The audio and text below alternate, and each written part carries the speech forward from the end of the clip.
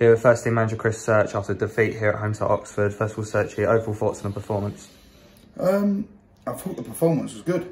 You know, I thought we were the better side overall. I thought up until they scored, we were certainly the better side.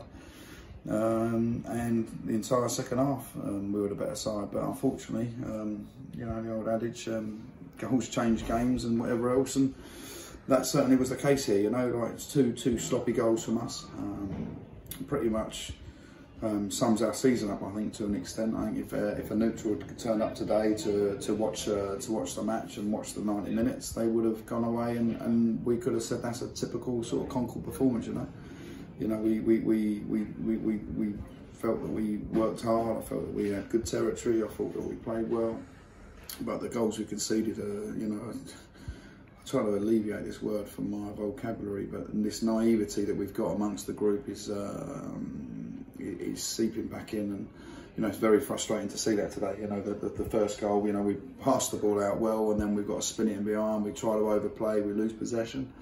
And the second goal was just that, you know, the detail on the pass back to Miles and him then passing it back into Blackie and not checking your shoulders. You know, we invited the press, and rightly they've gone and sort of they've got at us, and you know, we've conceded a free kick. And to be fair, the kid he's clipped it top bins, and you can't argue with that. But you know, the two goals are hugely avoidable. You know, and it's very frustrating. Of course, early on in the first half, we had Pollock go off with an injury. Nana later on in the first half. Any updates on them? No, I think Aaron's obviously we've been nursing him the last few weeks, and you know, his hamstring just doesn't feel 100%.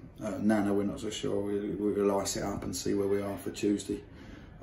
So fingers crossed on that front.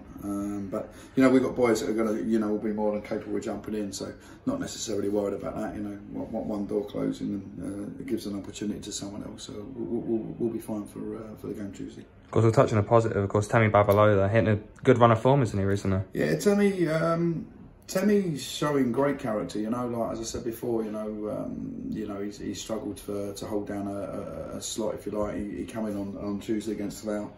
I thought we'd done okay, but it seems that he's doing much better as a substitute at the moment, if I'm honest. You know, he's making you know, really good impact, but his application, his energy, you know, I said it before and I'll say it again, that his energy on the substitutes bench, even though he's substitute, is brilliant. You know, he's encouraging his teammates, and it's really important that energy is shown by others as well, because he's been a credit to himself and a credit to his club, and you know, comes on and gets the goal. So you know, I'm pleased with Temi. Of course, moving on from today, got 2 games remaining now left of the season. Is 6 points the expectation to finish the season strongly?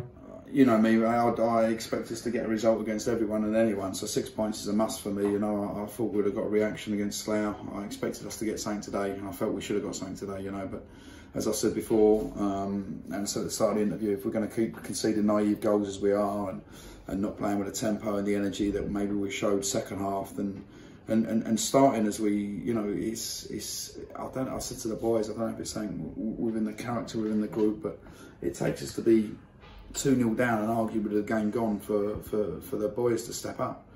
You know, I need men from the off, you know, men to have that same mindset that they showed being 2-0 down with nothing to lose when it's 0-0. That same energy, the same application, the same focus. And as I said, it's something that baffles me, and I'm not sure if it's a psychological problem or what, but it's something that we need to address, because, you know, we've gone toe to toe with a team as we've done against Ebbsfleet in the playoffs, and we've more than held our own. You know, today I feel the boys deserve to absolutely get something. You know, and on another day we should have got the win. You know, I felt that we were the better side overall. Just 2 stupid goals conceded has cost us today. Lovely. Cheers, Search. Thank you.